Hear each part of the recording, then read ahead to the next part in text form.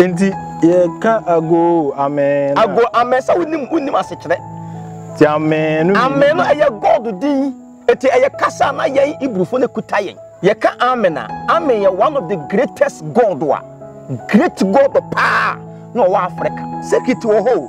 ensonso na muhunu ne sawa ha na ye ka na obi edi atem na ya metaka eye na Frank say atebidi ha me no enye say ha me o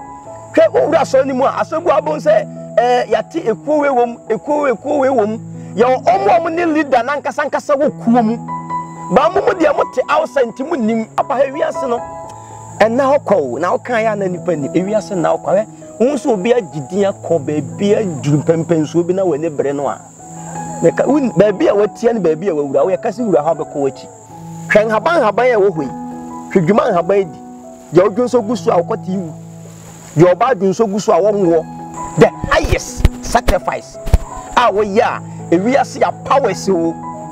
sikao ahunyawo edanyo is to sacrifice human being minim na ekuo na mfanse ekuo na wura mu odi wura ku mu no sa na asofo bebre wo asofo ogum ya ekuo kese asofo ogum na nya asofo nko an de wum nti fi ho na is for wife bra no den ne sie se ba sa no me ye se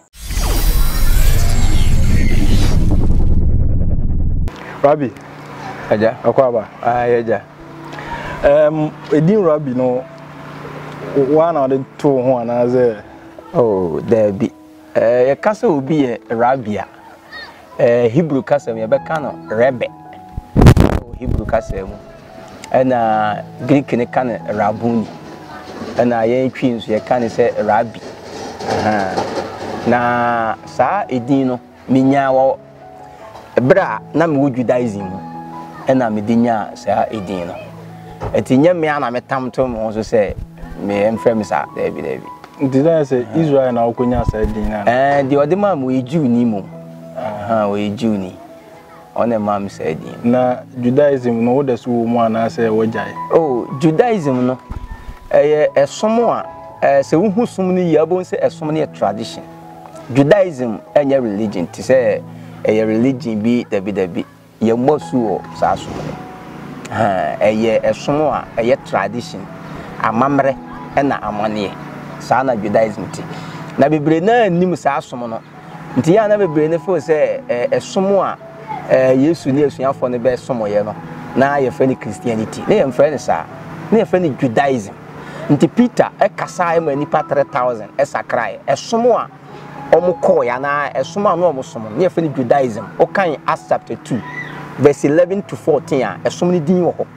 ansa na osan ba Acts chapter 6 verse 5 wa esomo ni din san hye Bible ni ye fa ni Judaism nti Christianity ne de ye chichi ya na ye benya sa din bi se Christianity eti Yesu onim edin bi fa ni Christianity ena suafo na nkasa mu ye Peter James Bartholomew Philip Andrew Yakubu omunim som bi fa ni Christianity na asama oken yebeko abrabo no yebe chance aka abrabo no nso maka asama oken me bisa se the name Jesus Christ no it say yebetimi ayi free Christian mu that is Christ nti no ye den nya Christ Christ no won say according to Bible ankasa da ho no sa book no Israel for there the God of Israel the sa ngoma no ema Israel na book no de ma omo say enya ngoma eno no de govern omo country no ana oman no they say Ghana constitution your constitution e ngoma ya tro na da ho e govern the whole Ghana Togo nka ho Benin nka ho Nigeria nka ho so ho sa na Bible no ma to ni din Bible no na ye mfre ne sa edi ane da so ankasa na ye fe no Torah ni Hebrew kasa means emra nhoma Bible ni fe ni Torah emra nhoma enti sa amra na ode ma omo no enu abi na Levite na ye Lewifuo yusu enu abi na akwa hemfie eye David ahemfie a ne ba Solomon so be di so no sa nhoma ni bi ne da ho eti se obi ye bone a ye de sa amra no ene bu na ten wa hemfie ho ne koba se odifo na bu asem se ye bedi udwan a odwan no a obetua no Lewifuo na be ba be fa odwan no e de akopata bone anamfo so ko nipa na ye no na omo de akopata enti na ye nwoma a eno na omo di control o man no obi aye sei ni akohwe nwoma nim se obi ye sei a ede na ye sen na yankopon se ye mfa nye na so twebe na so ye mfa ma no makohwe ni de sa so twena ma nipa no enti achichi ya abrofo no eba Africa ha no no because meka say Africa ya metaka say Africa titu pa ye Ghana ye mu 99% ye Hebrewfo ye Hebrewfo etinka ye penwoma nka esinka ye di control a nka ye Torah no aye fa ne mra nhoma no because so hwe ya mamra Ghana ha ye kura dodo na Bible mu ne firi so ho eti sa book ni ye book e govern only the Jewish and that's the Hebrews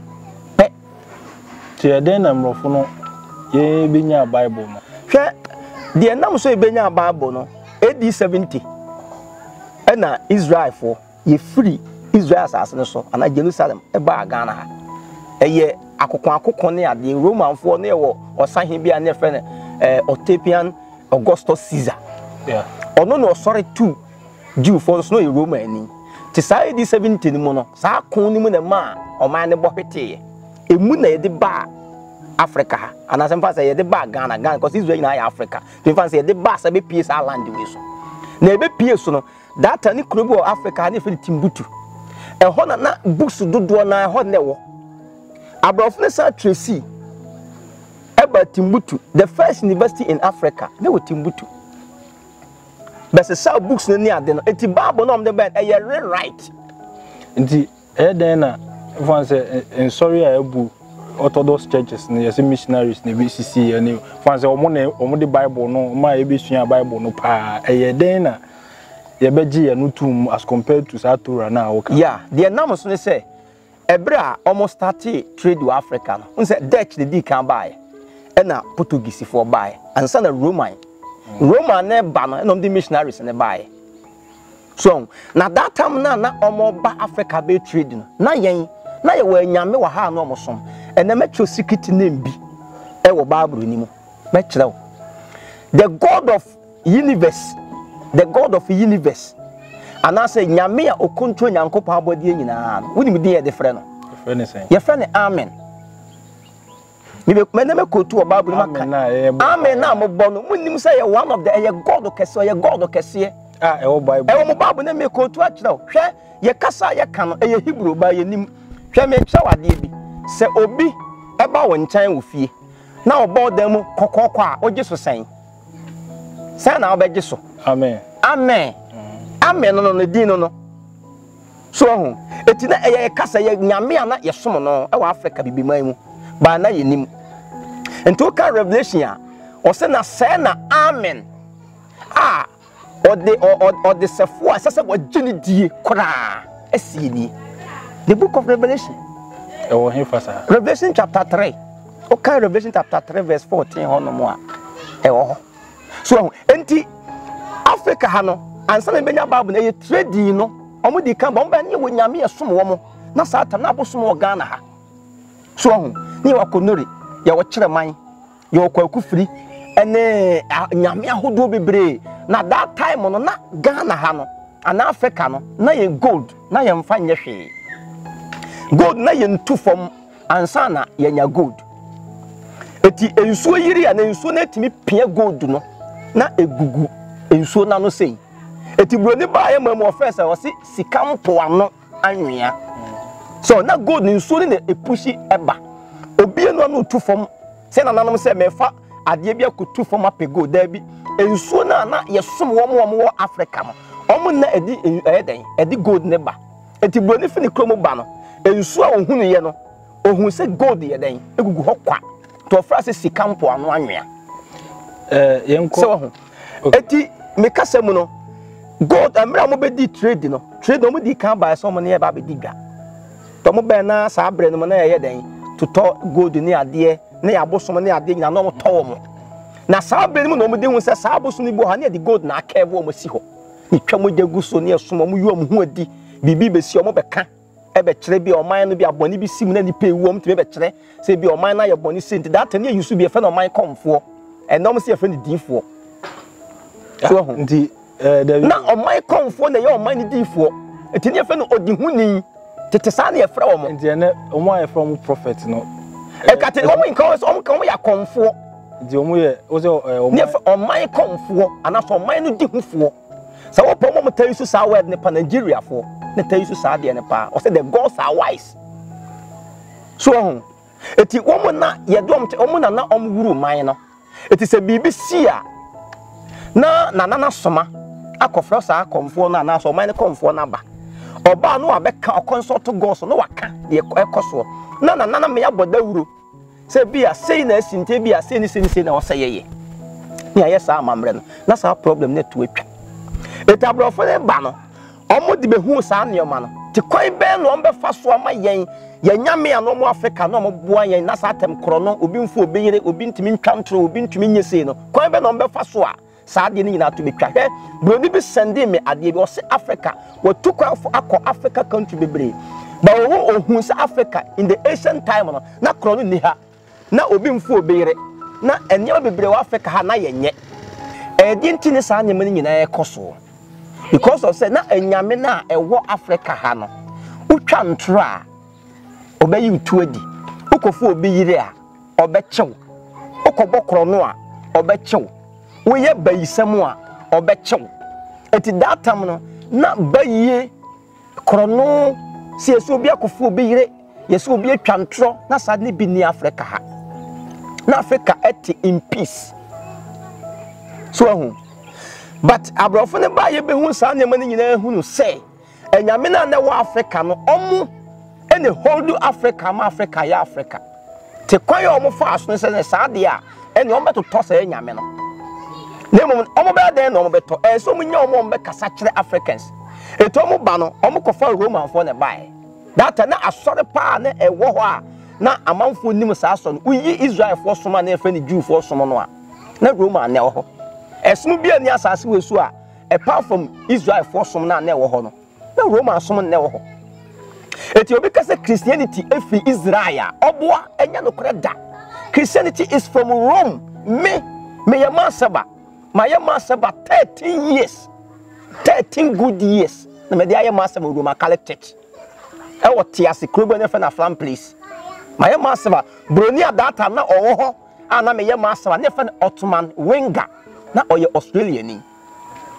papa ni mama the history about Roman Catholic Church because I say dentina all the churches in the whole world you know Christianity the mother church ye hwan Roman omu nyina tua tax e the Vatican for Christian cancer ya tete no Africa nyina no okoti aso kotua tax asa tax omo de ko hen omo de ko Vatican so say adnete eti Roman for ne be introduce esomo efe ne Christianity e ma Africa fo ebe kasa kyen say ye yabosom na ye som no eye bonsam esom no ye bonsam na say ye disasom na chi a heaven ye nko bi da but ye me say ho say from Genesis to Malachi ehefa na heaven quotation Nyankopon ka say what the Israel ni bi ebe wura heaven e wo hefa ebi ni ho ebi ni Bible nim etabrofo na dom de be dada yen eye heaven and hell say won sum Nyankopon amfa ba Jesus Christ so a enya de heaven obekobi na wu a ye do bekoto bonsam gem e wo soro ho heaven ho ma wahye ti enada kase pom de brain no omo na de enkwada subo e ba ye say ye mo nkwada su akwara ba wona ketekete mi wo sa buku ni nyina agumi dan mu ha nti ena akasa de na ye say ewura kwan ya ofa so a oye but baby how de ko no enkwara subo na nya na enye na subo kwa hefa na Nyankopon introduce subo say obi ye mo obi asu ansa na waje ne nkwa e wo hefa na nyina ye doctrine of Roman Catholic Church nti say ekonsum kobosu ekobosu na wo hefa say me from Genesis to Malachi no hefa na church say ye mo obi asu time Jesus Christ say John the Baptist no born asu na John the Baptist na me cho say some subo no nyina munya fe the rituals of friend saying Christianity Roman for rituals omo ye hwe my be frame February or February was so be wu at the Roman for so them nipa na anya be 1000 years efuni da ho be 1000 years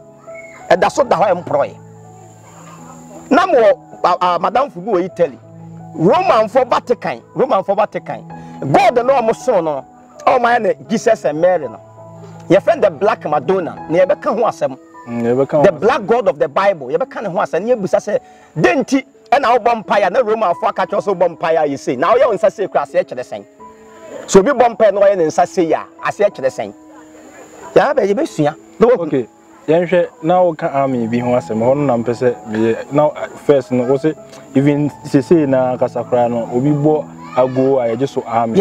no suma sembe ne wo mu so say wo mu ni say ye ka amena amen ye one of the greatest god great god of power no wa Africa nyame abodie nyina on ru nyankopon abodie nyina on ru na mpese me ko to Bible no mo hwade Revelation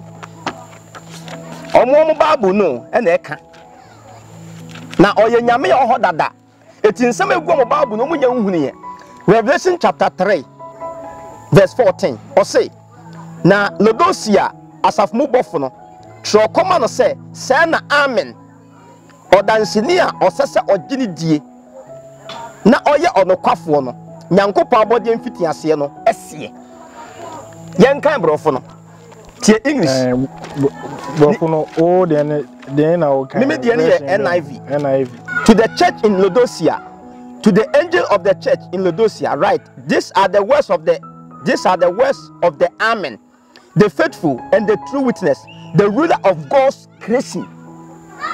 Okay. Can we King James what say? Me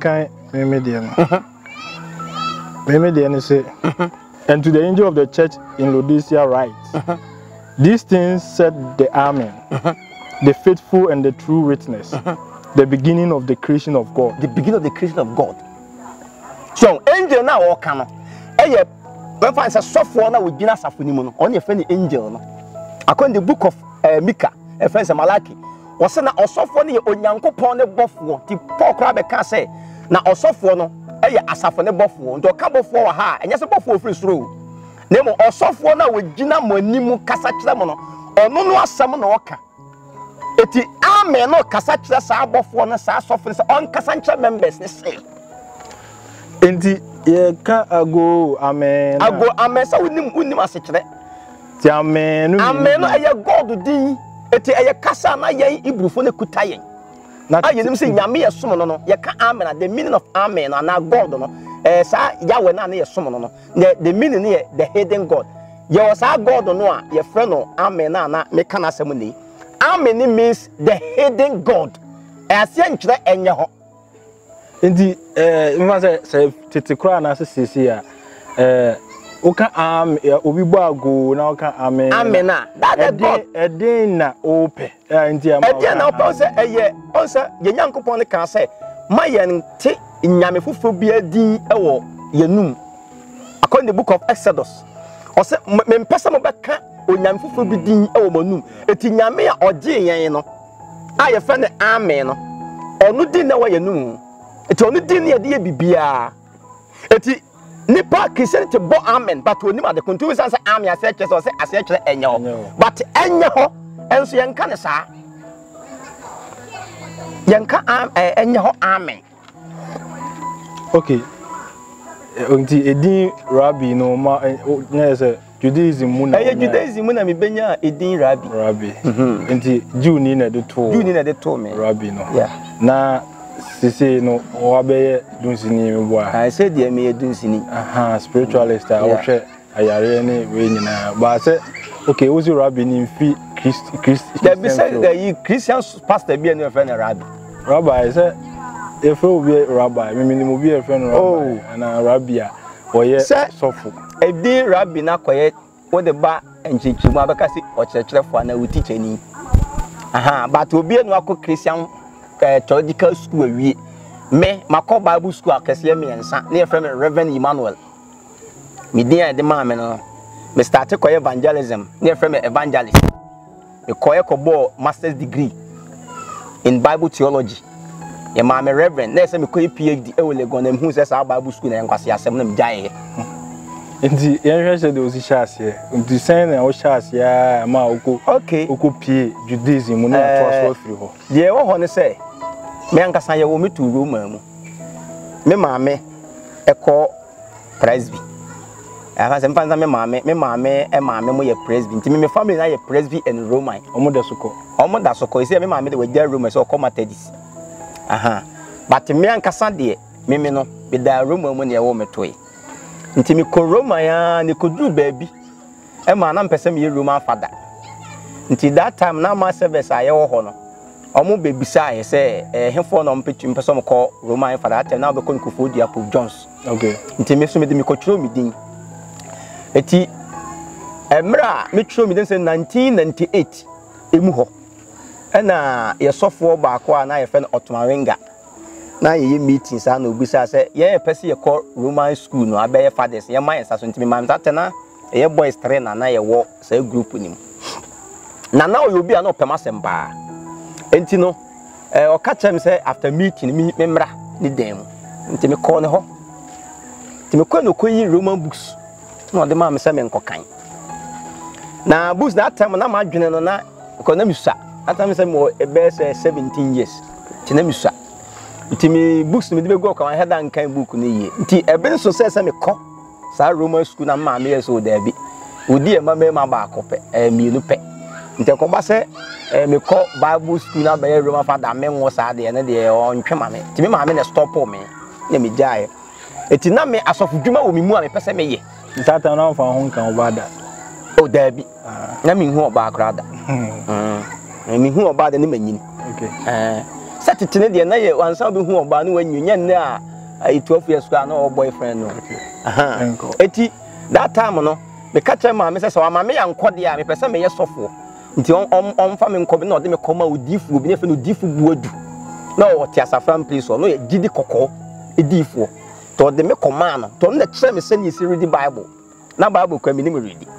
eti o kire me Bible ne kan ya be 2 months na me sister mo be fa me ba nkran Medina ti me betra me sister nchen Medina na me di free ho na me kotra ma konta nchen e wo odoko Alabama kotra that na ma konta ne kwaso ne fe ndi Christian na wo Kaneshi West 2 e ho na mo kwasore no eti me ko sa so me di ma konta chi ko sa so me gidi kokko no cause na baby a na ye ti ni gidi kokko ne mu wa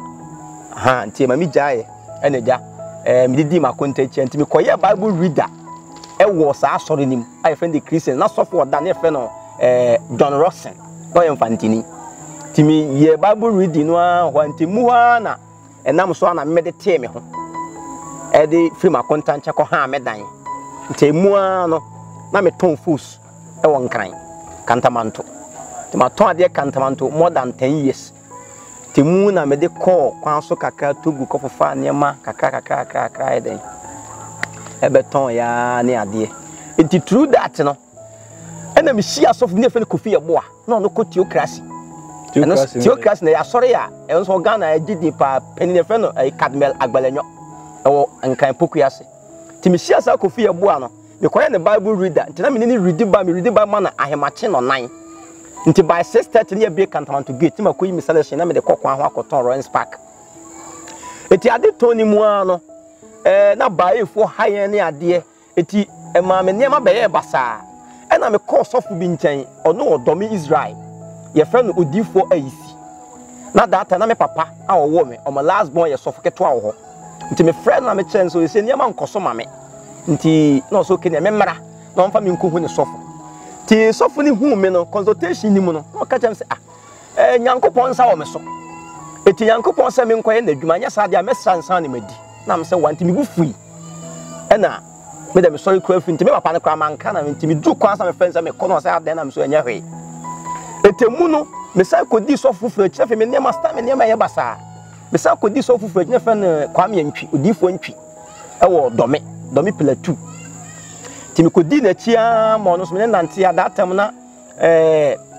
mi gusu amisuan Bible kakra ono so ka the same sentence ma nyanya mi adwuma me sansan ne madi e ma ono kwa de se me di na tem e na ono so me ni jae nante eti edumri bi na fe mi hu se ne ne me ekono a na ne me ekọ bad ti me dan ya me tim meta mo so ye na me nyeskan han e ma me tonton me dan mu niema me mpa me da so me fo me carpet me TV me tonton ni nyina na fa beda 0 bim eti one day na me amete hwa na me se no na me fa Bible aku preach Timidika ko preaching baby I me starting me preaching nkran dome market when I starting me preaching till me started preaching dome market ho no sa na me shia madam for so ba ko na fe Richard no fa me se na kwada tene me ne nam ti anopa ma be hye machine no na dia preach ani age correction ma me kakra sa kakra eti emu no na me sa call back to suffer na me didi na tem no ko pa ncho no sa age me back na me Bible reader eti through that no me preach ya ma so me page that na Reggie Rockstone a obo nwumi na ne maame na ya so de penny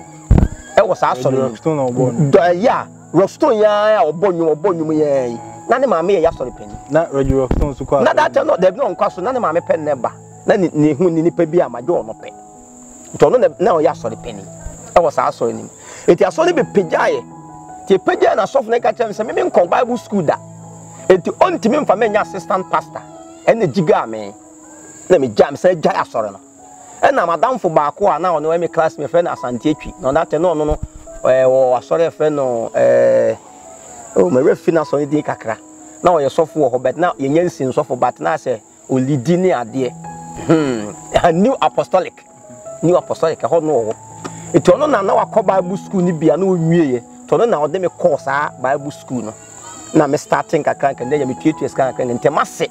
ena na di books ma me to no ni provide me book that me nisika me dey top theoretical books na ne ade to no books o dey call Bible school no Bema masse Bema me gira me ware ya ne papa ha nti ono ne ma me books e kan ana say the books o no dey call Bible school no ena o dey ma me nti no na me so me use o the Bible school ana me wo eti me use book na to say me year graduation ewie my graduate as a pastor. You go now how many years? 3 years. Nti me wie ye no na so aso you be farm na fa miracle faith na no wo amasaman. Ha ye fra baby double gono. Ho na wo nti omo be farm na nam so fo ba kwa na ye fra no there pastor there na me preach kam na odi hu me no ye say ni preaching ye ne de na o invite him ti me ko preach ye no na omo farm na so ne oba dia na oba no o ye broni wa America ti me no mo ya asore na boso no mtwa me 1 million a month ti hono me be ya asore ya nti eyi animu no minya 1 year ho na akasakasa si sofo ne elders ne ntem na sofo ne resign letter e ma maame na tene maame ni fa buchira ba oni ni kunu na the resign letter ko nto mo ye so mo de asore ni si me so na me ye se no na mo no so na me de ba so ndi so no no jae de ya na me so ma jae ti that day na me so me resign se be ye nkoye se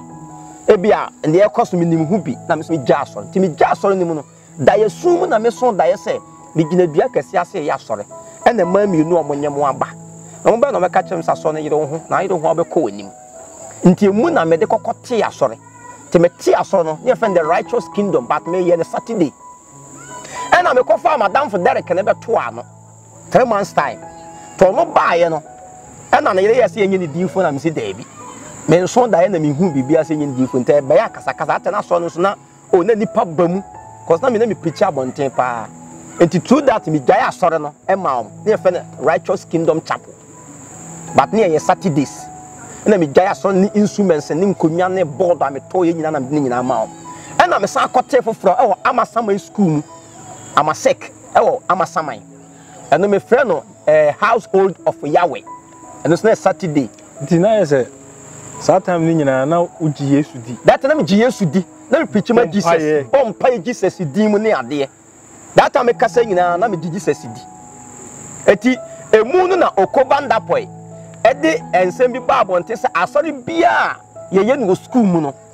Ye nwo mu mfiri ho. E na ye pamo yen. E na ma asori baba akokọ to asase. O do brogo no ho ma me. Eti asori ye na me ye na me bo patane ade oni pa wo mu. Kama ena abaye friends langard for di etuo ni ade na asase so koye basa na fedie e honum kwa ne jinja me so okay sa ade ne menye den me gya asore ne ye eti me gya asore na kakra na me pichikas mu na amafo me na me preach mu na me nje correction me preach wi na matenas eti bu a o na obi am kakra te no na gya me de ehwe me fie ni ade sa ena me sa akọ ba akọte asore ni bi ta so ni pegya ye kama ete mu no na me call madam for ba ko nkyɛnkyɛn so sɛ aso no ba bi adu me pɛsɛ me yɛ den nso mitimi yɛ nzantwene ɛna ɔde me call ne pani hɔ na me duru hɔ nom no ɛhɔ nom na ɔmo kyɛm sɛ nsuo bi so me nhoro me nsa me nhoro ntimi nhoro yɛ pani sɛ me ni tumi na nya pam me ntwa no nye asori na nipa ndo ko ye na wa akra hwa wa akra hwa ba me pese me bo nipa ni o mo nipa e da so ho sisi e da so ho sisi ame na o kase nipa na wagidin ana o wodini pa won kan e ya sori kase pa ba me pese o mo bi hu be ye hye TV so ne nyina wagidin o ba TV so ne ade nyina sa okay eti o de me ko na me yes ade ne no so me ni tumi na nya pam am say how no san so am de ho me nsa no se me na nya pam no so okay fine to mo che me first sacrifice me ko ye the second sacrifice ni mu no e no mo ye sen ka me mfa me yede mra am say no first sacrifice ndi na e ne de me pese me boso no de ukum nipa o me nkum nipa da ukum aboa me aboa de makum ba nipa de me nkum bi da the end first sacrifice ba first sacrifice no e nipa de bae enye se bia obikum no ye woniema bi wo ho a o de be ko ndi na ye sofo na kire wo sa ye sa sofo na ye occult na wo de wura ma na me data na me nim sa de na sa na tie so occult no masua ho ade pi but occult no gu ahodo ye omom no nipa moja ye omom yusu emoa ene omom nso yusu bi apemfo omom ne moa da ye different se na matete nso re ya o sa na occult no wura ma sa na tie god no a ode ne tie kuo no ene kire dwuma amoa ko mu bedie enti sa ye betoa o story so enti sa omom no moja omo ekum nipa ne omo yusu aboa ne nyina tumi ne ebi didi so say ensatien eni so na ewiase the highest sacrifice awe ya bibia ultimate capture eni so be sacrifice nipa the highest sacrifice awe ya ewiase ya powers o sika o ahonya o eden o is to sacrifice human being that the highest after no so no di nantwie na second anti nantwie no sana bia ya ba odwan aponche na ya bantakra moaso na oso oso de se ontime mfa oso oso so ye eye onse enyame no kwa nyame ni mu a omo divinity no etese moa eti oso de ntumi ntimi nkasa oso de oso koye eyi da bi okay eti me ya sa de ni wie na me nya sa apam ni wie no second one no me say me say me yiri nti me yiri me manti na me pese me peja ma musa we o wura mu no a me fa so ma ohoro nsa o ye first sacrifice no satam na okọ bibi di se ekuo mu a na ye ekuo a wura mu ana ono na eye say hwe secret wo ho ensonso na muhunu ne sawa ha na ye kan na obi edi atem na ya metaka eya na Frank say atebidi ha me no enye say ha me o hwe owura so ni mu a asobu abon say yati ekuwe wom ye omo ne leader na nkasa wo kuo mu ba mu de mo te outside mu nim me ameka say papa me ameka say eya na metaka say asem bia me de beba bonte no enye ye CEO ena nyi ho ha nye nyina na ebuku ni masua o ebi ye me experience ade a me de me ho awura mu pen ana ade a me de mani hu pen ena meka me yese me mfa nya asem tu bi sa me de kwa me be ka to se me sa ne man ka be ka me mfa so ho eti eko na ye hu ne nsonso ne tin sa wo de ye fe se asofo de ye koma nyankopon de ye ko wura mu nkuma ko heaven akodi de ho ahwan no wo de mu nim na edabi ba eno be se yen na nsema ye kan that be ani ma wukọ eno be hu nsem ne so mfa so the first sacrifice why wo ye ni susanso be na wonya oh se owura ekuo mu a na court ni mu a nyesa wo ye first sacrifice na wonya bibia o ye wo mpempenso a wo be yakoduru ansa na se sika na ese wunya wanya tumi na ese wunya wanya ebia bibi na wo pa wo nsaka yesa wo ye first one na ho wanya bibia o one de wonya da bi ma nya hwe nti second na ese me kwa na me che ese me nte ase me nye enti through that no ena mimi hu se ku na da bi o me ko wura no ebo ma ho odin so me ntwa no no mo se fa wo wife bra yes me wife na me mfa ne mara no fa no be sacrifice ena me obewu ena de na me nim de besi minim na ekuo na mfanse ekuo na wura mu odi wura ku mu no sa na asofo bebre wo asofo wo ya ekuo kese asofo wo na nya asofo enya asofo nko an ne wo penifo bebre wo aha omo so omo do level omo ya omo jidi wo Gana papa hewiase no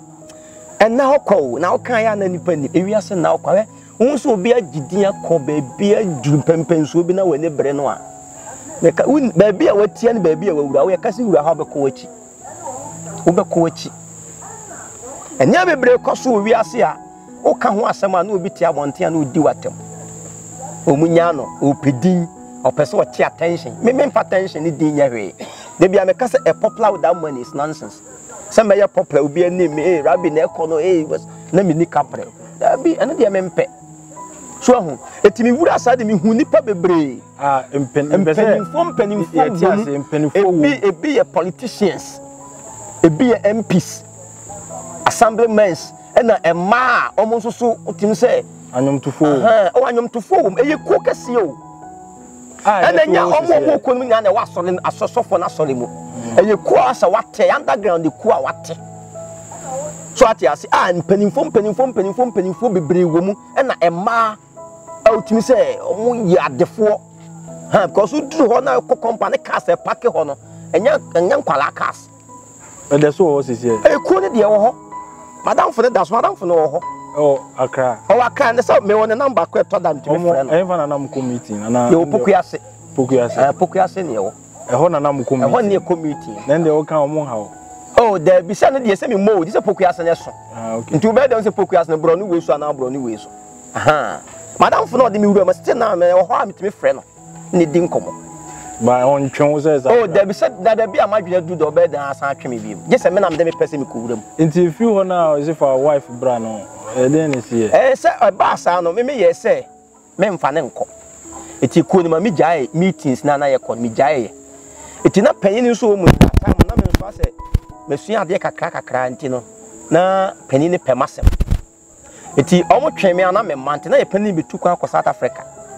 eti true that okọ no ama ko wi to ko wi ye no na ko ni enyi leader ena na nyama bebre onso ame na me gidi so mu nim but no kra no eteki me 1 year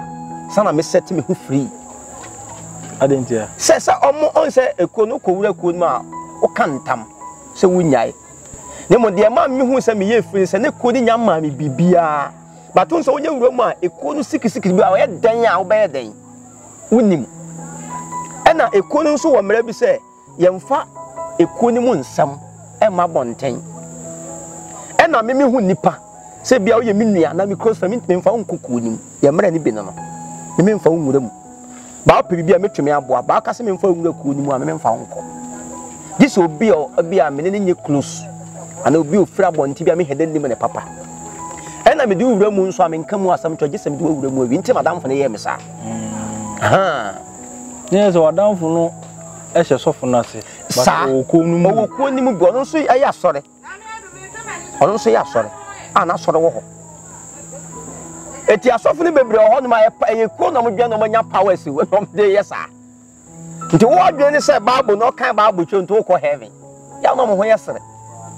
nti ye beto aso nti wo fa bi se asofo mo Ghana wa ngasa no wo do woni bua how many percentage na wo zo mo wo kotum papa Ghana house of one de na hwan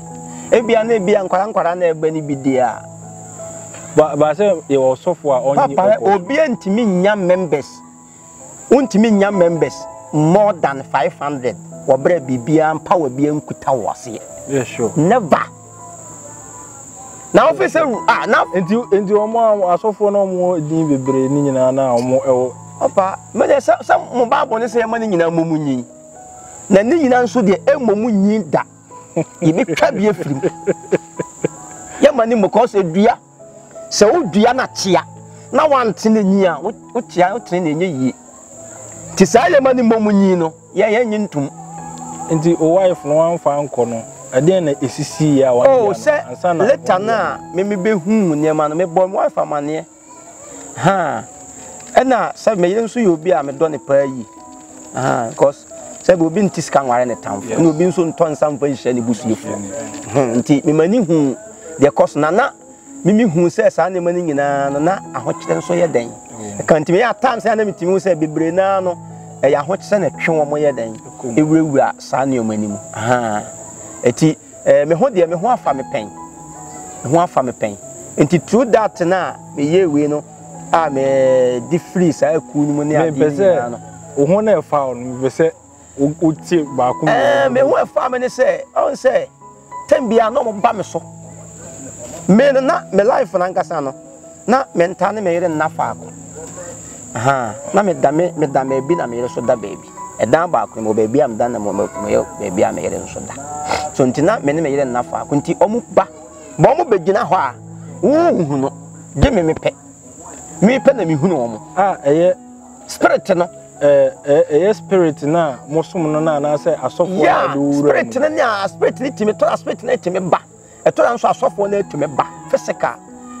hu ba obi o nchen bia papa o de unim ewias na da ho na ho munim bibia o asofo no mutimi yira na say ayira duro ho na Elia na wo ba bu na onyira oni ayira duro Elia na wo ayira duro wo ho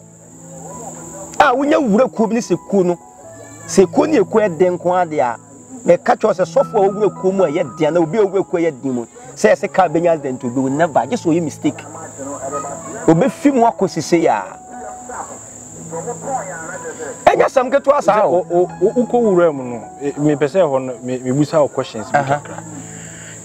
uko wura mu no ye wa sofo bi a ye se omu wo mu bi ya nkofo abobo mu din nyina ana se bi se me no won kran part na asofo ne obi a oku a owu me di pese me di busa o question bi obu a betimi ni sofo anante but onhu se ebi a okoko bi mu yes obu a betimi ni sofo anante onhu se odwan ni ko bi tema na wo mu no sa de no me be se o kire mu den na omutimi committee na because onhu se simple say soft one soft tinifi na osu tiufi meboa me meti hey me ye me business ahon ni nim de me ye so obi anim gese me no be di ho nkomo sesi asa wa mi sam ya be dem se ma dwen ne court pen se wonim eti se de ye ya so le kwasi ada ye kompai bo ku ada ye cancer ya wada sa na tie ye wode ye nso ye gihia ene sofo tu ni car se o kokro mu aba afa na ko be san sofo kwa ye den ena da wodi kukuo kwakwa ni meeting no sa da no enya sore da tie nso ye wode ya ye dihia ene ye wo uniform ye yusu na asofo no mutimi eyira ko meeting na na there be say wo yira ko meeting say ye wura ho ye ko hunhumu ana sa na ye mani si so ho ye ko hunhumu a ena sa de ni si ti se bia ye be hia so eya na mpese me de Nigerian film ye example on se Nigerian film mo ye court no e to da mutimi ba nipa nso spiritually mo se ya ba be do ba nipa no o mu hunu je se wo a wo ani ena wo ye den ena otimi hu se nkrofo se aba ne nchen no kore eya no kore mi kwa na mbom ne bi esi amo ba e me bu okwa na hwe mitimi sheki ma me yiri timi hu mitimi sore ma me yiri hu je se nkrofo na ba eti na nya ade ya gudio nti nyema bi wona mu hu no a enya gudio ba o nwura bi mu da wa dwene so we de e just a concept bi ana say just a film e ye written e ya de esi so eti ye wura niema mu akwachiri ana ya behu se sa niema ni nyina no e we se but me no na me life na nkasa no me pe niema ye so sohwe me pese bibia me so bi hwe wo wiase na me hu se de eti eti me life na sa na metie ma ese Solomon so niema hwe pa nti after ufiri mu no eti me free mu no me free sa court no mu ni ade no me san ebe de me hu bewura asori tie mu ni ade sa nkakra nti mu na me den me de gya asori kwa me de start say me de me research ti be research Judaism no so me wura mu mind ba ko na ono so de me wura Judaism mu ono na efe na ben na ade na kan wa ujai asori like ujai also ye the ma me di jai asori ne say on se bra me wura Judaism ni mu no ye be on say Jesus din no ye mfren Jesus fe na ya hwa Dini bono Yashua Messiah. Sani yen frɛ no. As a Sabbath for na yen nam Jew for esomosomo. Ne fe ne Yashua Messiah. Enti sa Yashua Messiah nimu no. Enam de kosi asofo baako. No so tell me say Yashua no. Onya Messiah o. Nti no na link me to the Jews. E ma mi sua de hunu say no sa Yashua no enya Messiah. Eti eno na shame because na I say what do we say bibi mu na de di hwam a say wo wo reshempo ade ni mu pa yi ni say di hwam a I say ne hu bibia free wu na obi we ka say Yeshua Messiah na ni pa ne ka kire wo ana onzo nim Jesus ana onim Yesu no nchichiremu bi no kire mu kire wo anya nchichiremu say odipa bia wo kire bi mu a wonya evidence what the evidence ben no de kire wo say evidence wo kire me ya Bible ya yi no de kire me or the Bible ya ne kire me so ya Bible ya no de kire me to kire me quotation enkom hya hodo a adifo ne kan ye ene kwan ye be fa so be bamu obo me hu ni nyina na me jota me anso me kota na me kan ye me kan na mu sa asem na wo ka no ye no kore na me yi ma dwene firi so tena ma mi jaya sore se ne sa de mi sua de na ma hwe se ensam ne te sen te contact Jewfo no mo cheche ne man ti to books pa to ba me da books le mo bibre to books ase sua books connect su ko sua de kra book ne ade sua crack different types of Bibles me se mo Bible du o ha da me kwakra me de sa Bibles be ba me yi Bible to ha e bi kwa hu bi da untini di da crack different Bibles. Say the bear you be who no crown because now what me say me mpese me member bi ebe kwoti bibi abonten be busa me ana say member be sua ade a abe ka kire me tina me sua ntimi na me fa bibi ansie me members timi hu adna me say say to kwoti na abonten say ma ka kire odada ta me members pe masem pa enti true that na ma me ye den me hu sa de ne nyesi na ma me jai Christianity achidi me jai kra timi jaye no me san be sua Bible no san komati san sua Bible na be won say no say Bible no ko da ho no esom na ewo mu no na Israel for so na Moses ni Elijah mo ni Jeremiah ni Isaiah mo ni Obadiah mo nyina ho no se ne kwan no ete se abosonsem because me be hu no say Israel nyankopon no na oma omutwa mojama no na omomutwa enwan mojama no omomutwa enkokọ omomutwa emro no ma eti ritual se wo Old Testament ni munyinara me ye na me ye bia nso BBC enura me ntwa no meba eno apa bi ba me nchen me papa otwuno ko ne elenke ne maame na bibi da ne yam 20 years ntwotwo ko frame okun so se nipa bi aba ha na o se bibi da ne yam be se 20 years ni wo de anante saade ne nko afa sofo so ne malamfo bibresa nko ntimetumi abo na me so do ma ne mara tenam wa ha ne man ne bae papa bae ka obo nyina 1.5 timi fa kosua ba ko ne man na ne wura edan nim na me ka che me gun san wi epe na me tense kosua no on ka se mu kosua no so no fa kosua ne mfa ne ho na mu nyina papa esawani kosua ne fa ne ho obu ne moti sakokoro obu ne moti sakokoro na ka tense pie kosua ne fa ko bo ho o de kosua ne bo ho pedafre ni mu na onu kunu kusei no na cheko neze kosua no wa mbo no de fa ne ho no o de fa ne ho kete so fa ne ho nyina ya de na ye ne sa de da ne ye mu nyina no okura ne kosua ne se no de nam ne ho na mu nyina te no hyase ni obu ne moti sakokoro no ti be ka chen so mpiento opie ba nyina ni pa ne no hwe no onu kunu mu se ya na okọ afọ so de kosua ne ba fa ofre kire ha na wo ba no na de ne jai na me ka chen so wonko nyame adoma kosua da omra oba ne sesa de ne da ne yamu a omeka ena ye onko twuno ko no san ko ye report ma so etabre bia na me fa bibi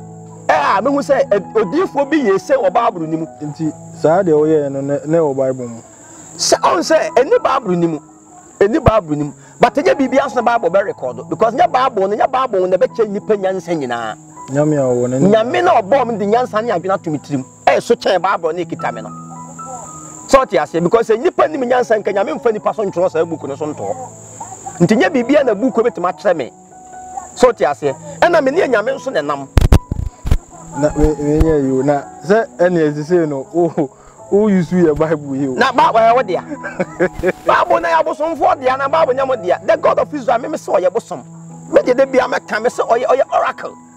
Sapomada kan say yetima declare sapomada kan oracle ye twa mogya gu so a. Dia na kire say Bible na ya mo dia.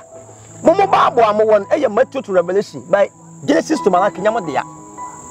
Na dia ma ye ni abre momo so le say mo de momo book na be bataye de ye ho. Ene na ha ye. De ntia ye obi say ye yi so nkramufuo. Ye so nkramufuo for what? Kramonim fa me Bible me Old Testament nko bata ni Korah ho. Korah be kasem bia okotu from the Old Testament. Say Moses kura na kan say. So ti aba on fa metare ne de ho say wo be kasetia.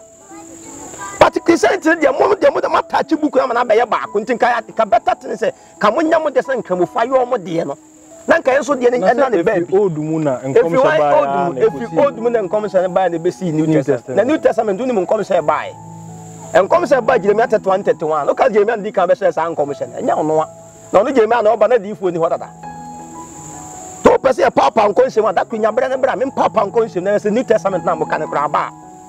Enya maaye New Testament. Maaye mpo e be ba Israel for ne de so mo nya Israel for ne de ahye ni Jew for ne de ahye nko na wo kan. Yesu Kristo ba o se hifo nti na o ba o se Israel nyan ya wa ire nti na o ye den na Israel nyan nti na o ire ya China need of Israel ni China ni nye Israel ni Japan nye Israel ni Korea onye Israel ni nti ono no fa buku we ho ben Ghana constitution untwen kan Togo for say hey Togo for Ghana constitution muni so ho ebe yi ti buku na ye Hebrew for dia also person conquer the whole world. What be that? The Jew muno ko Judaism muno. See what say Yesu be anyhow. And I say yeah Jew for the can say Yesu or ye human being to say yen. Or nyankopon baby obi ankwa enya no kre. Obi enwu nyi obi ankwa asase we so. Nti obon ya obedi nyankopon be tua wo ka. Sa na de ne te. Enti eya asofo no bodin Yeshua Hamashiach ananyesa na obika Yeshua Hamashiach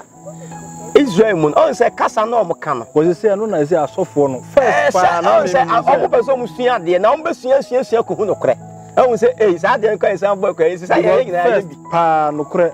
na me gina channel yeso kan na menti so omo bo say de ni ba say de say ye de ade na ba on say ensam na ye kan no dodo na etie Yashua no eye Hebrew name so obika Yashua Hamashiach obeka say Yahweh anase onyankopon ne menkwanje so atias na Hebrew mu so ka say Moshiach ana Mashiach enye nipa baako ne fe ne Mashiach aje nkwa nyina ho manipa baako se me to sesi se me koso mu na obeboa me a you are my savior nyina ho ma say one person enye savior no eti eye kasa ne nkrase na omungu and ya represent one person say wono no ye nyankopon na ya kan de ye nwe ya kan ye ho ama ti ya represent one person ono no ye nyankopon ba ono pe na wiase wa anya bone da it's a lie and na mo abubuku ne kasa sen Yesu ba won de wa anya bone da kwa ne ka kire o no ye bone wa anya wa bone no bi twantwam so anya bone one control. According to my Bible, no one Bible record it. I'm not recording. You can you name tea? Tia Casamoa, now more to our no mudia from say, and Uncle Fu with the one. Maybe yes, will make him free. Maybe penny hay. Me Jesus, no, he knew why me pet. In penny hay.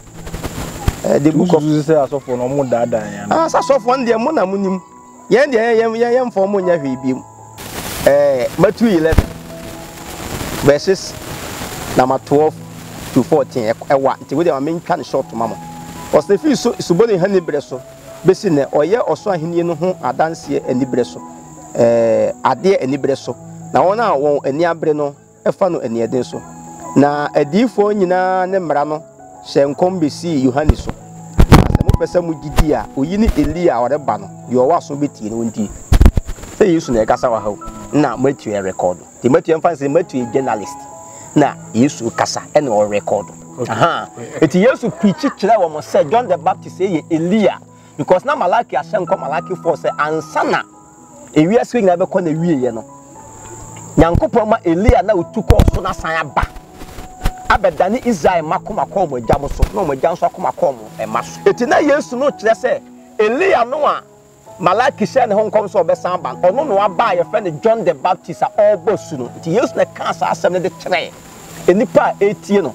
ena nipa etie no so asofo na omo ye offense Pharisees no omo so gina obi tie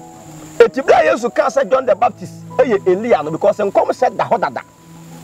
eti na so so timi ko bisa say be omo nkoye mistake because ne John so omo suspect no eti bra Yesu ka twom so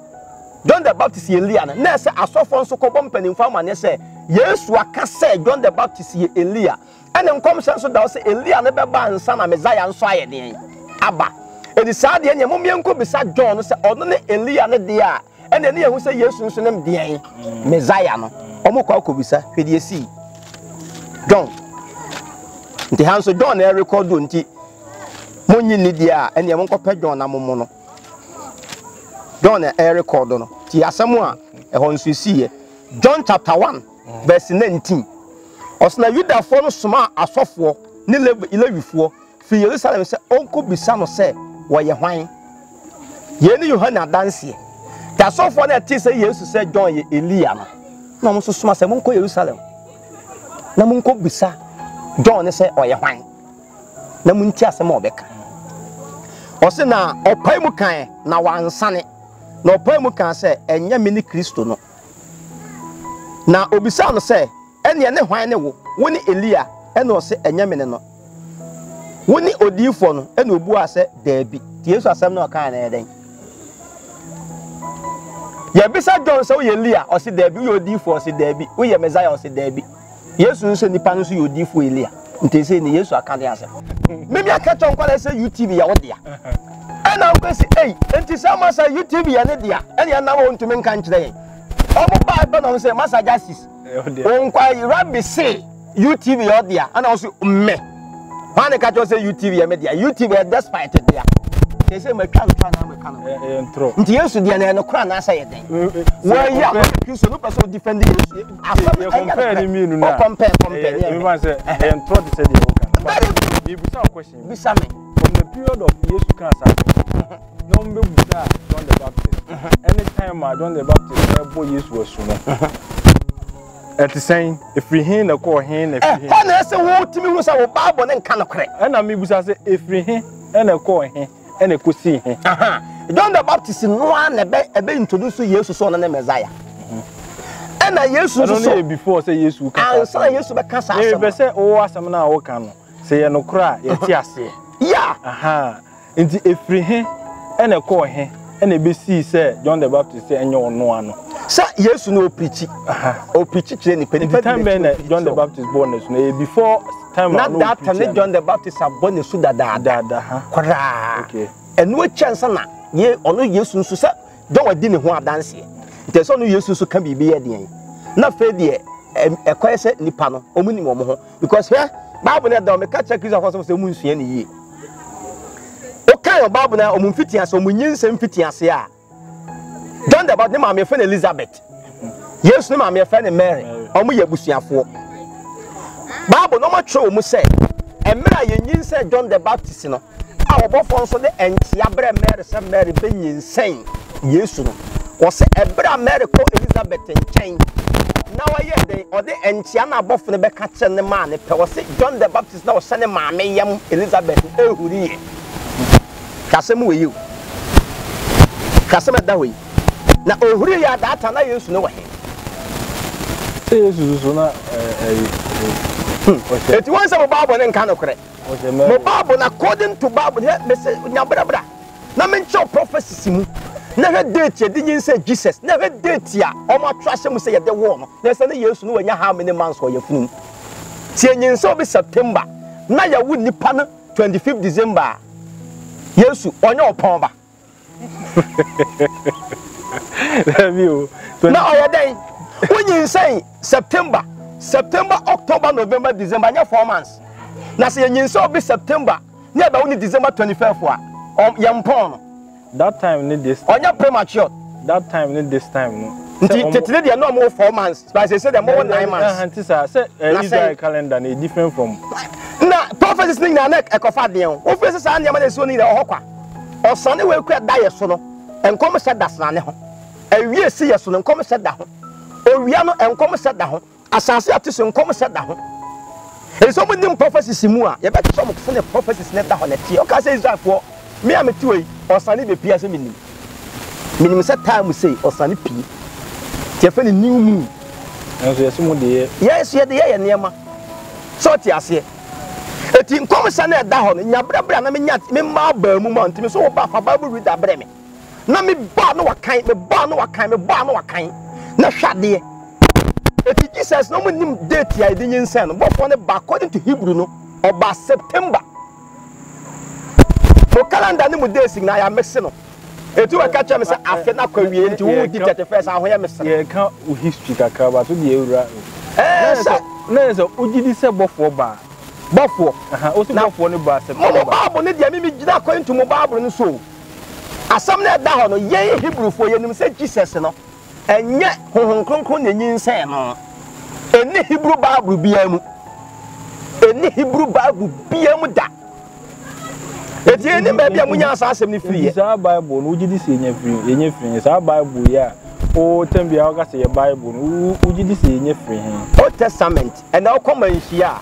Asantima history na da ho otumfo betumi de akyerew sa Bible Old Testament eye histories about Israel ekwan a omunyankopon fa so eje wo mo ekwan ofa so ne wo mo nanteye ene de opase wo ye ma wo mo ene ho abakosam na da ho enye ni nyina na enyame asem ebi mu experience na mo tro to ho ebi nso omunyame nanu mu asem ebi nso ye oma abakosem bi esisiye na ma tro no ntimi mfa kasa obi nkonkoye e ya abakosem Ghana yenya independence 6 March eno nchesa 6 March bia ye nkokunya independence e ya abakosem asi atwam nti ye kai keke sa na de neti na New Testament nsam na keka ne de se mo ntima anya da agya New Testament ne mo nhwemu ya ma ba mu a ene mo bedi nsam bi acha be wi ase sabe na ma ya nkwasiafo nti ye nhwe nti ura Judaism no mi se won nsam bibra e pensem but yen wi baby a ura Judaism no na as a time okoka okay Judaism mi ura Judaism mu no mi wura mu se mi besua ade na mi wura mi kodwane ye wo party bi efe na Kabbalah na me kodwane na Kabbalah no eye spiritual Kabbalah ne wo ho se ye be kire wo amohuhum ntem kwa be fa so aba be ye otreni ni Hebrew be kase zadik ba be ye otreni ni nti bisia Kabbalah no ehunu enema pi ewumu nti after say mi fi Kabbalah ni mu no enam de be hu say esom na nkasa tesa aboso nsem so hu nti after Kabbalah no enam de be hu say esom na nkasa eta na Moses mu no mi gidi say Moses be som ye no ete say aboso nsem because me compare nema okay nyame no na yetwa enkokoma no aboso mi twa nkokoma wo mo nyame ne yetwa odwan ma no aboso no gi odwan nyame ne yetwa nantwie ma no aboso no gi nantwie nyame ne yede abro no mama no aboso no gi abro no ma because obi wo ha me obi ba me nchen a itimi busa aboso no man bi ba me ha na na adwuma sem o chem so nkofa efred sen aburo beans emo atoko ayuo emra ene ayoamo no ena okofa ba ye mixe saade no ye de kwansi gusu ye de besi gusu ye de kusu ato so ne ka ten so mfa nkoye de okoye de ne menka ne man de koye ye be ye se pan se a week 3 days ni man ne frame me ade o de ba ha na okoye saade no bibia ato na kwan mu kama Israel nyankopon so ka kire Elia odifo Elisa awofe ni Elijah no okoye Jericho no ka ten so onye den onpom mfa yo am no ene nkyena ye niye enkyena wo njo no me nim sofo bi a waji de se bro ya ma no tayo na odi ebro se de ntia sofo se de ntia me omo fe me nana na me ka se me nkomoda ne se me oba me ha na me busade na se odi odwan ba odi odwan ne beba e na me nkasa ma sore na so ankasa o ba so be busade a wo de snap baako snap wo de snap baako beba what the queens ebeba what the kosua ebeba e na me di bisade eti me to queens na to ho na me snap na yi apaye kosua na abeka wasema guso e na fe akoko tuntum e na me di bisade wa ha ti se me no nyame na izenya na onim kwa na mfa so bisade abu sase nyina oba aburu nim ye wo enim mu buku nim e wo ye the Old Testament nim ho na wo abu sa ho enti 34 no inside ben dia na no mfa so na buku we ni ho na buku no tete pa no from Adam so ba ne ade ne de me that time me ntumi ntre but Abraham time on the ban na buku ho Abraham besua buku by Raziel besua sa buku how to perform miracles Abraham sua sa na no nim oko Jewish book ye fa ne Midrash e be kyerɛw ngoma Abraham sua ye it will perform miracles 7 books of Moses Bible there be nipa na what trend we Egyptian no say Moses Egyptian name Hebrew name Moses the Hebrew name but yet better that come one day Moses Hebrew name so Moses yes Moses Hebrew name Pharaoh baba na tuni di Moses means say you fit nsuru enti ye ka Moses enye Hebrew di nipa what trust as 7 book no Israel for ye ni 7 6 8 9 10 book of Moses ho ye ni bi ho book ni 5 these are 7 books of Moses ye obi na twene di na mi wura frin ka me bo akere wo any 7 books of Moses debi ye obi Egyptian ritual book sa book no Egyptian ritual book na den na yesi ebi mu use 7 books of Moses ya and am nipa na trust sa book no so fe ni Moses no Egypt ni na yesi nye Bible Israel for Moses no debi ono si Egypt ni but ono fe ni Moses because Moses na Egyptian name na no kan ya ma yes me wo bi me original kasa sword of that wo use me 15 million eye that's a ritual books me wo bebre because the me say normal woman no so harmful obi bia onsua de nko akiri bia ohu esum say ade bone na say ewiase hu say ade bia pie fi negative ansa na be positive so onipa sebe ansa na be nipa na oba ne be ma ne da say nsu na pie fi oba ne be ma ne ho ba no say ka say genu ma honnom meboa o say hu ne say yefin but who pay free film na ho ate na ate aye gentle abotai o say that here bibia pay free negative mu ansa na be ye positive nti ne pa dwene ne conscious na wo form bibia ye fa negative so hu eti eniema bia nyankopon bo ye bia no e pay free negative nyankopon ade bo no bo e ko bo ade anadwo ansa na ade kyen ba yenhwa de yenhwe onyuma yemu de bia onyuma oyemu omuba uvanze omo wa so bepemwa no omuba u use these books na solve one problem and as no dey wa dwen na say oni tumi na mo a obi bia oni tumi na mo a opese ukọ wanim na akọ nkan na utumi ye adwuma ne kọ wanim no na de obeye bia nso timi esosidi me ntumi nkase bibia meya ma obi aye me mente sa me ka no kore kire nipa nye bibia na meya ma nipa yie cause enyame no bia odi otumi ye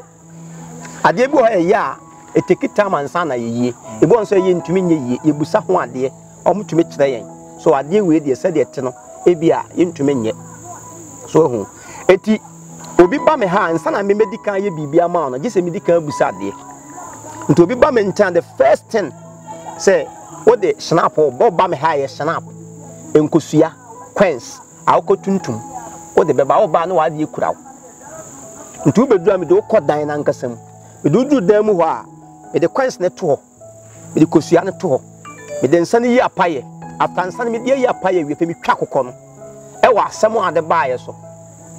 se tumi no ade ne be yi obedane na kire se be yi enye yi obebutu no akese enye yie eti se enye yie mitwa na enye yie a mitimi san busa ne foforo no me de ensa ene besi ne bisa se kwan ofo bo otimi kire ntansa no bia beba me ha me bi medical bisa de answer ansa na dwuma ntom na kyerɛ me sɛ eka ade we ka kyerɛ nipa nsa on fa de se ni se mra o de ba ɛyɛ ye ni se fama no na kyɛn so nkoye ne sɛ the problem ne be solve saa na eti obi oba me nkyɛn bia me busa de ansa na me di dwuma asese me di eti me ha de wo ba ne snap no wonfa bia mfiri wufi ama obeto bi wa ha obi susu be ka sɛ de o kan Bible church Bible mu no anka onni ni sɛ nka obi yusu saa no ma no ayen so Bible na den ta me ka twon sɛ Bible mu nim mu yemi sa sɛ Israel Nyankopɔn no na ɔman ne kɔ ne hokɔ bisa de kwan bɛ na ɔfa so mu bisa ne hwade ɛne na ade asɔfo ntumi nyom de hiri baba aba no ɛno mu ntumi nyɛ hiri baba no fa so hiri baba ne sɛ ne de nyansa bi anim ka baba fa so bɛ ne wo ɛde asɛm na ɔka no fa so bi ani so no bi be jo na ka baba ɛne na asɛ kyerɛ sɛn su sɛ asɔfo no akwankyerɛ a ɔmo de ma nipa sɛ minim sɛ ɔmo ma akwankyerɛ normal sɛ just as compared to the ɔsɔfo betumi wobɛkɔ ɔbɛma ebi a nsuo sɛ fa ko gu dem ebi ɔkɔ free Israel ɔkɔ ka sɛ je enku fa ko srasra ebi ayare bi so eti na ese mu hunu sɛ ɔsɔfo no mo nam no ɔn sɛ meta kan wa fidie so sɛ adwuma a ye bia no mo ye no but ɔmo ɔpɛsɛ ɔmo kyɛ sɛ ye de enye wakɔ sɔfo hɔ ɔsɔfo na wɔ se Nyankopɔn to abɔfo firi soro ebegu nsuom enti abɔfo no begu mu ne ebi ye demon ɛna mbegu nsuom na waba begi o sɛ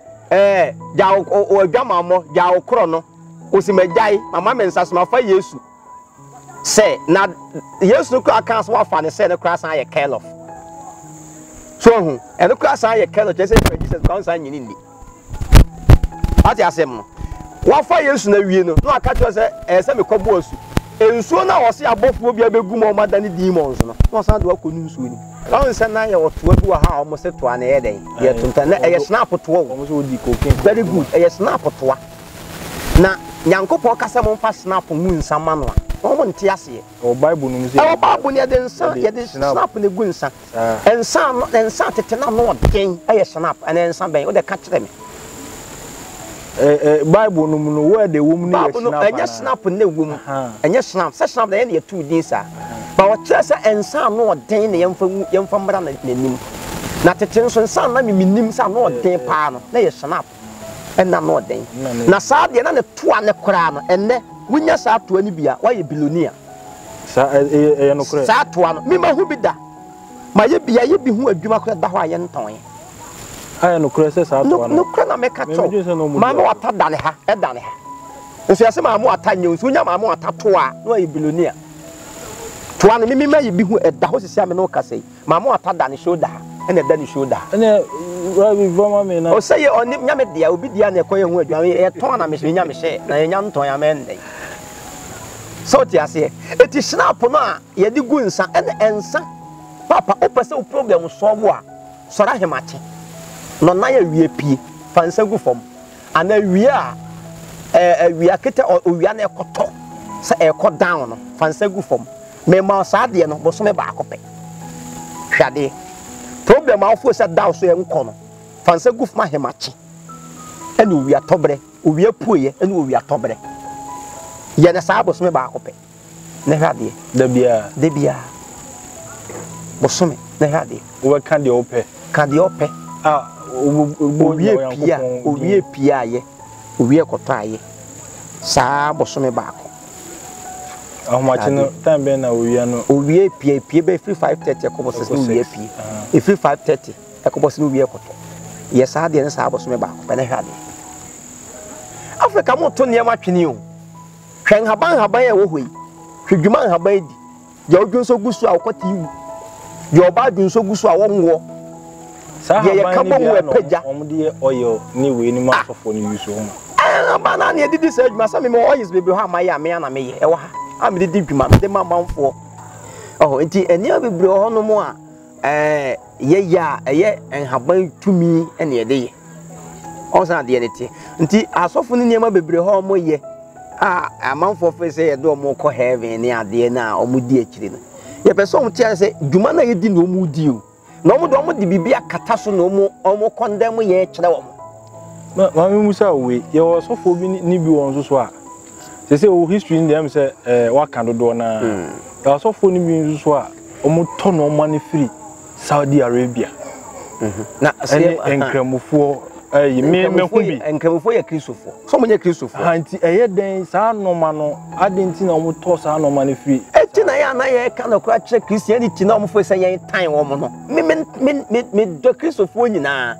but no kura na wo sofo di hide na o ma wunye yie no ade anka wo ye be yia ma wo na ono ka che o say wo koye a Nyankopon fa nko heaven ene e pese ye di na di kire wo mo because oba me ncha me kase ko fo odwan ba na akọbọ sofo ama na sofo be ka to se me som bosum ti he na wan fo odwan na ama na nsunsanso bo ne beto na akasa a kire wo de minim no so hu na ono sofo no so e wa underground na wasan ba ye ho se ye mmoa no na ya san boa no na the Bible na akoto so o se tie eti me ka to se nka bra direct na be ya de no no ka se omo okwan a mbusa ade efiri nyame ho yeah ye okwan a ye busa ade efiri nyame ye okwan fa so busa ade efiri Nyankopon ye ni sai hwe tete no no musu ade bi e fa na sede Bible we amam so hu na omu yuso sede no mdi busa ade nto ko odifo nchen a oto sede fa the Asian mysteries oto sede no mu no hu ade to se ekobusa Nyankopon ho ade according to the book of Isaiah chapter 8 verse 19-20 no ose ekobusa Nyankopon ade na wato sede oto sede na ade hu ne ma otwa moja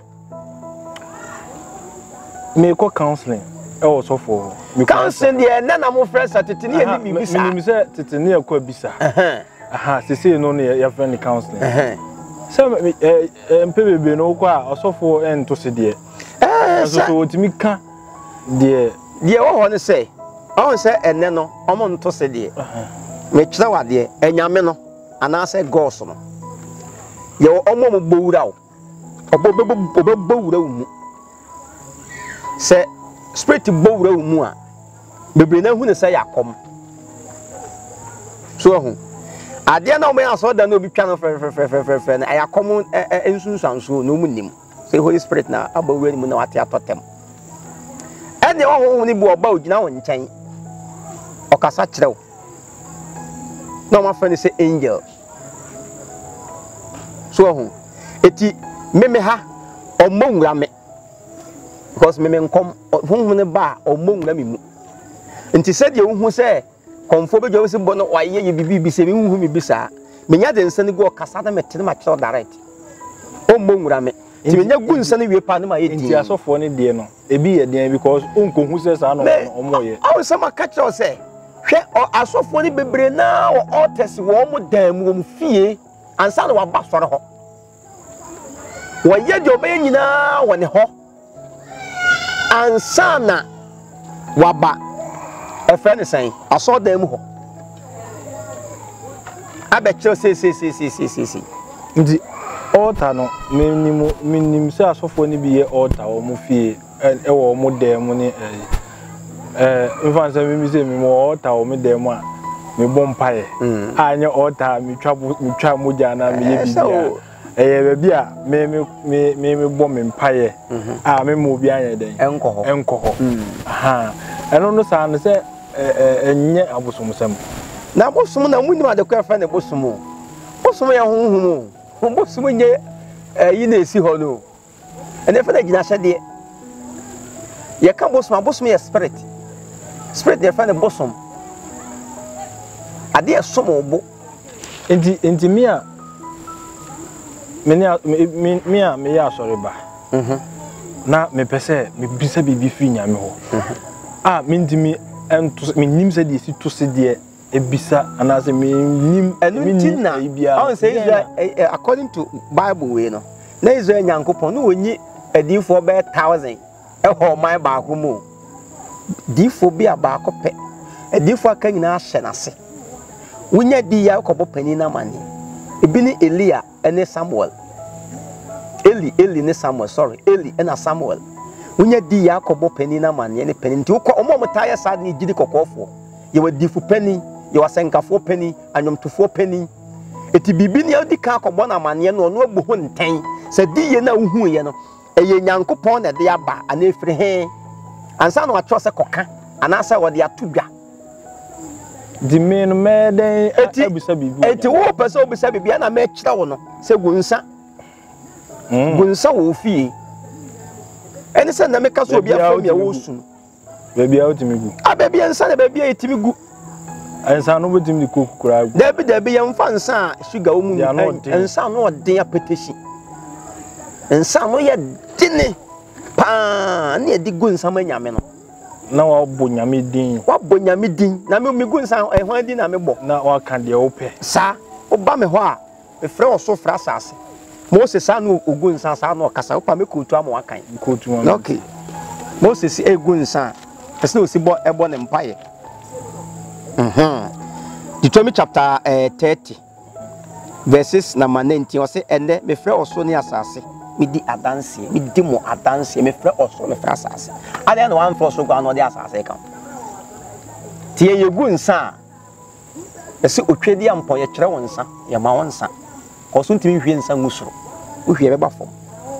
Ese otwedi ampɔ ye kyerɛ won nsa, ye ma won nsa. Asase ya gensa. Ansa nya kɔ na nanom so. Na nanom so nyensa. Ntimi frɛ ɔso wie be frɛ asase wie. Ansa na fe tumi na enam no soma mi hu Nyankopɔn ma bonide afrɛ no nti ya ma mo se yɛ so bonsa na mo ho yɛsere se me to se me yɛ bonsa mo a Nyankopɔn me ne wode yɛ ti me gu nsa na me di ka bɔ no twedi ampɔ na ne ma nyina yɛ ne de ani dini se o twedi ampɔ me kyerɛ won nsa na me ma won nsa asase yɛ agensa afe tumi no sa na makotumi ni so ɔso ne bɔfo a enam no soma mi hu Nyankopɔn. Yeah, one Ghana TV na mo hwe na ene Rabbi akansem bebre e fa sunsum nyuma ne ne life kwan ofa mu ne okotsem a okofa mu anka ye sacrifice ne yere one penny a sese no obe dunsini sese o kyerese asofo ne ye no ma bia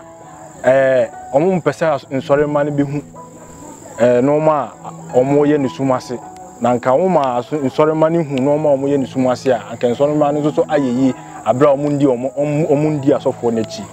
ye beto asa asem we so the next time into subscribe it say the be ya ye ne Rabbi din komo bia obenya nsem a obeka na wo so watie na wo sua bibia film de ye no afa film de wo ni se enye no ye de brew amo sua opa afa open so a na waja to baby Rabbi o last word na masama me kan nyina etwa to nyina ne se eye 2020 ayebai me se a me ye san kese pa ewa adankwa me kuma ase ha a sisi asase no mato asase na tuaka a register ewa ban mu a me kura me nkrata nyina na san ye bie e de ama nipa bia oje na nanam sumudi na wo hawo na wo amane na wo bibibia opese ba na bra bomo no nso timi ebo bra no me yesa asran no de ato ho na me bie de ma Africa wo brochire wo Ghana ha wo ba bibia na wo hawo bi to wa na wo hawo bi daus na opese ye boa wa wo ba na do dwan wakokɔ wo snap nkosua na wo de aba wo ba baabi a wo beyi apaye ye ni nyina ewo ho na ye de apagya Africa enyame ahodo a na ye nananom som wo mu a na krono na pobo na sisie na obi ntwe mfu obeyere no me yesa asan na ye kese pa magye asase mua a me de bedi sa adwuma no afa 2020 me be preach nananom power bonten etimu a mugye me nsam di me twidifo me sra moa me hia machine speakers am de begina bonten akasa na kakra bia obetumi de aboa bia no fa boa so obetumi ato speaker ne ba ko atoma me obetumi ato amp a toma me obetumi ato microphone atoma me obetumi ato generator toma me mpese scanner e bia de ba abra me se me nyina mini da bi de obetumi de aboa me wo sran ya me pese me bie ene a friend say speakers am person di preach abonten ne ade nyina no me de me se me ye nananom sankafo me evangelist of the gods enyame na atwusu me na me be kasa nso ama omo eti me evangelist of the gods 2020 me be preach abonten pa serious pa na ma kire africafo se mo to bibia to atwene na saa nyema na sofo ne ye na underground so mo de di ama mo members ne mo bre ko so mo nkire mo kwan ne da na wo afaso ayie na me bie saa san ne de ato e wo kumase adankwa me amato asase a register me di bedi sa adwuma no na ma sa preach abonten brono radio ni radio tv ni tv ye be ye sa adwuma ntimi hia sa me fans nyina mo am be support me be boa me matumi aye sa adwuma wi na wo haw bia nso e dawo no wo de fa bra ho wonya de beduru ha e kwa bia so yenim se wo twedi ampone na nanom adawro ma saa wo haw no ebe solve ama wo ho ato ti we ne mensam a me de to matiefuo ene madofo enyina anim se mommoa me na mintimi mpagya na nanom som no enkonkan na yemfa mo so nso so nya den eni yi ti masam a me de atu bia no okay